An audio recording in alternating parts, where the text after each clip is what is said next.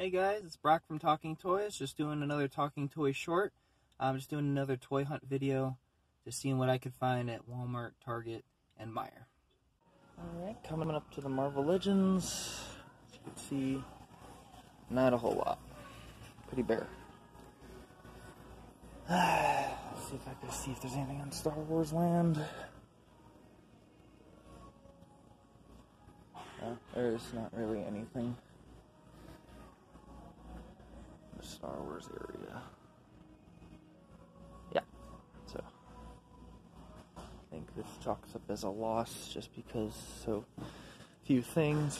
Took a chance on a Monday because usually they kind of restock stuff here and there, but I don't think there's any luck at this one. Marvel Legends section in Target, trying to find some stuff. Spider-Man vintage not here, obviously, but everything else seems to be video game characters and whatnot. Just no.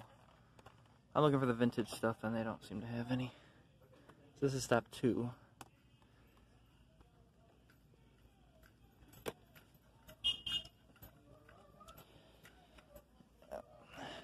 Let's try the Star Wars section. Easy to find that, like, Apocalypse Sugar Man wave from Marvel Legends. But yeah, let's look at the Star Wars section. On the Star Wars section, obviously no new Star Wars figures.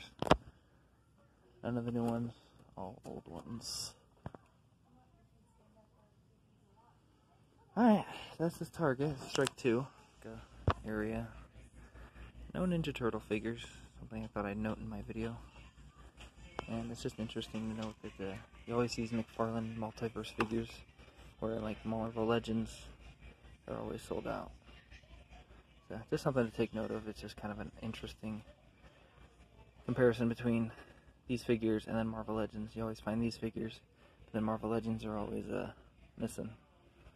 So yeah, not a whole lot. No NECA Ninja Turtles at this Target, unfortunately. Okay, so for you guys that don't know what this store is, it's Meijer. This is their toy section.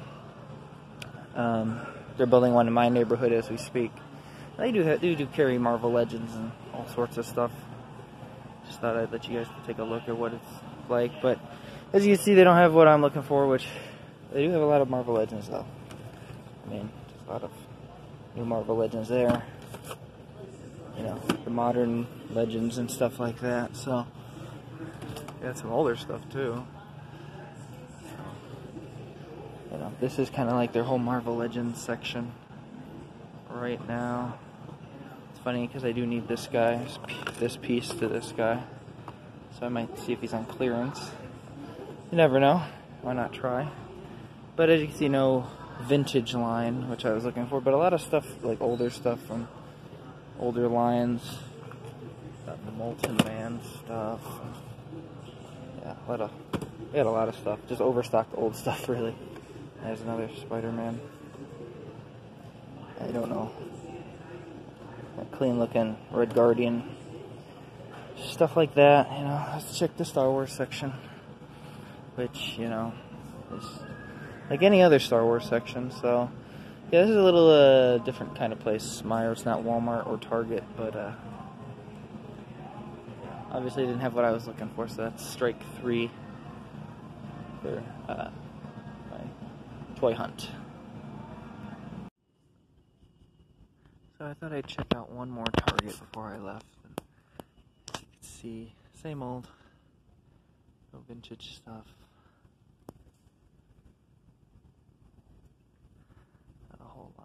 Just same old Game Reverse Sugar Man wave. Oh, wait a minute. I'll take this guy.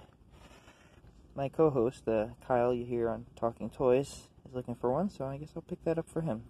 Look out for him. So it wasn't a whole wasted trip, so I'll definitely get this for him. But as you see, I haven't seen a whole lot of things I wanted. I just wanted the Spider-Man vintage wave and the new Mandalorian wave with the Count Dooku and Mandalorian and Kit Fisto wave as the figures I'm looking at. Hi, this is Brock from Talking Toys. Back from my toy hunt. Didn't really find what I wanted to find. I was trying to look for Star Wars Black Series, Count Dooku, Kit Fisto, or the Silver Armored Mandalorian. I didn't find those. Spider-Man Vintage. Tried to find those figures from Marvel Legends. So it was kind of more of a loss for me than a win. But I did want to make this video just kind of show that side of collecting where you do walk away empty-handed in a way. I didn't walk away totally empty-handed. I did get these Lego Harry Potter blind bag minifigs. I put them in my Harry Potter sets, incorporate them through there. And I also got Kyle this Marvel's Apocalypse Marvel Legends. So I got him that, and I didn't walk away completely empty-handed. I mean, that's for Kyle. As you know, he's the co-host of my show, or our show, I should say, Talking Toys. Just to let you guys know, I did get Moaning Myrtle and Hermione Granger from that blind bag pack. Those were the ones I got. I was just beginning to think as I was doing this, and I didn't find what I wanted, you know, how much gas and how much time I'm putting in. The hobby starts to feel like a job as opposed to a hobby, a fun hobby.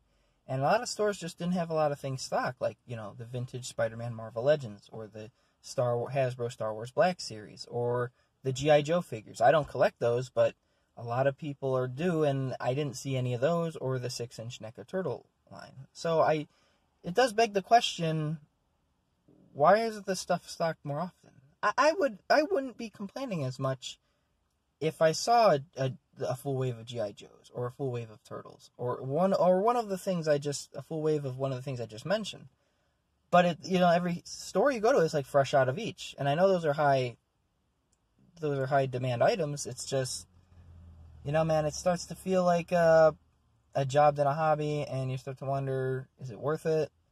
So I've decided for our next topic on our podcast, Kyle and I will discuss frustrations of a toy collector and animated TV shows our toys are based off of, such as play sets and old figures and stuff like that, and also figures they're going back and making today. So, yeah, I just kind of, like, every store was fresh out of everything everybody wanted. I went to, like, 4 or 5 stores.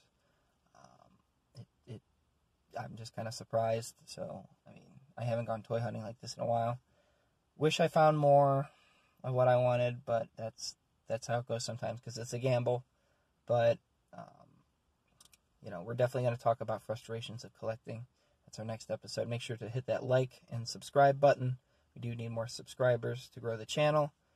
Please, that would be great. And also, feel free to comment, be a part of the conversation. What did you think about this little video segment?